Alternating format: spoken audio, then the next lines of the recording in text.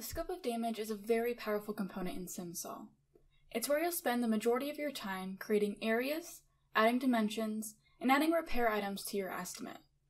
Because you'll spend so much time in the scope of damage, we've made it easy for you, so you can spend less time memorizing codes or formulas and finish your estimate quickly. So let's go ahead and take a look. To start, we're going to need to be inside of a claim. I have one here, so I'll double click on this claim file to open it up. Now once I get into the claim, I want to go into the building estimate section. More specifically, I want to go into the scope of damage screen. The scope of damage screen is where I'll find all of the areas I've created for this particular estimate.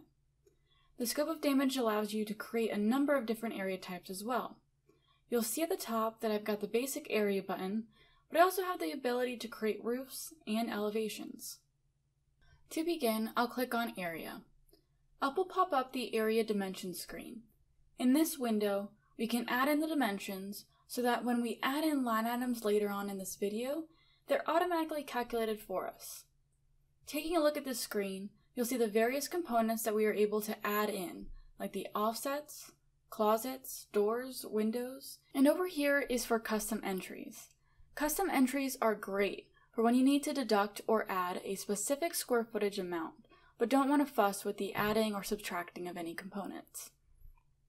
I'll enter in my area's name here, entering the length and width of the room, leaving the height at 8 feet. I'll also add in a door and a window. As you can see, as I add in components, the area quantities at the bottom will change accordingly. Once I'm done, I can either proceed to the virtual scope sheet to start adding in my line items, or head back to the scope of damage to view my areas in the list. So here you'll see the scope of damage and my bedroom listed right here. I'll now double click it to open the virtual scope sheet, also known as the VSS. When the VSS loads, you'll see all of the possible line items that you can choose. In the top left of the VSS is the header. You'll see that it tells me which room I'm in, which is bedroom. This signifies I'm currently in the bedroom and that any repairs that I add at this time will be added to this bedroom for the estimate. The VSS itself is comprised of 5 different areas. Starting at the top, we have your menu bar and speed buttons. On the left-hand side are all of the repair categories. Every single repair found in the database falls into one of these categories.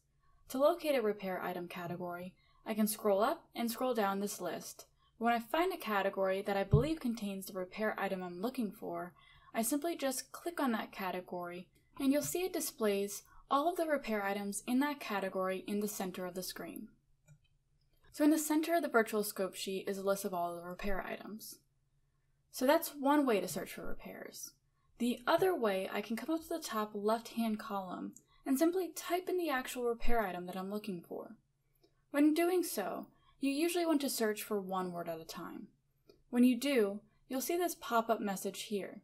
This allows you to enter in a second word to further refine your search. So next, we'll move over to the right side of the screen. There's a drop-down list at the top here. This drop-down provides me with a few different visual options to be displayed on the right of the screen. I'd recommend that you select the second option down called Scopes. This will show you a legend as to what each of these numbers in the center of the screen represent, which will help you getting started here. Another really helpful option is the Spec Info. Spec Info will provide you with what's being charged for when you select a certain scope. Use whichever one works best for you.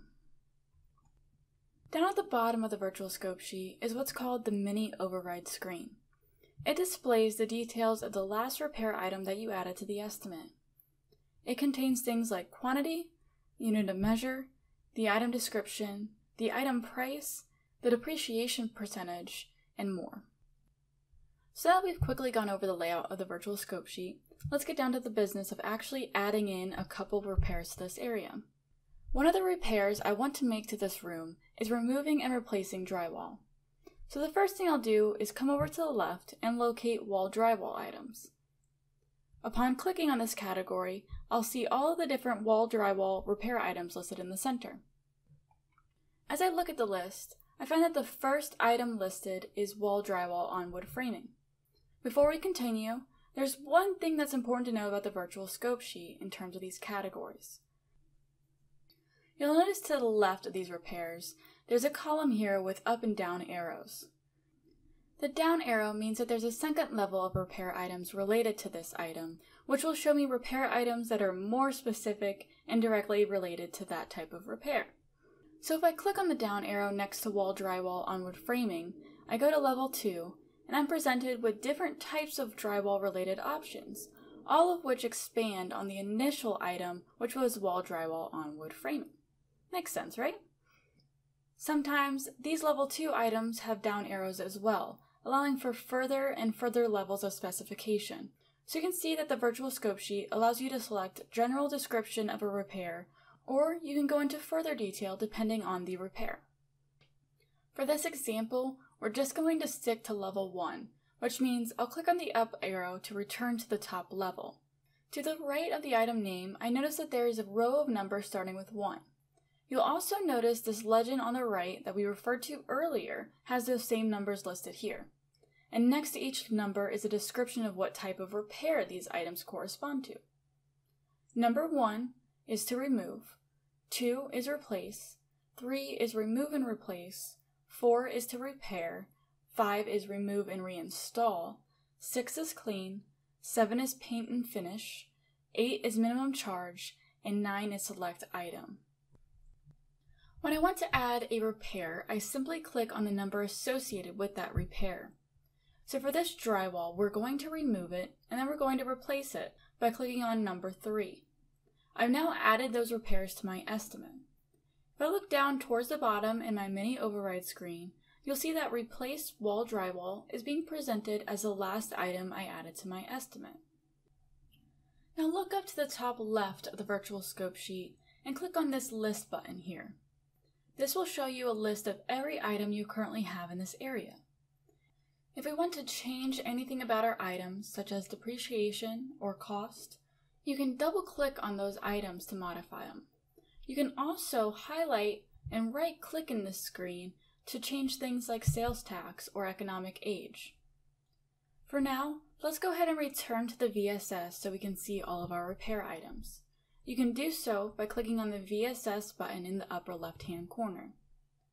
Another important thing to note is that if you were ever to click on one of these repairs by mistake, you can simply click on the same item again in order to remove it from your estimate.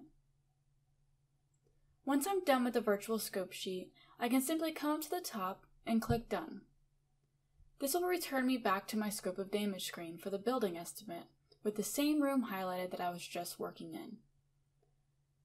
Over to the right, I can review the changes that have been made to this area by looking at the highlighted area totals, and I can also get a glimpse of how that affected my overall estimate totals as well.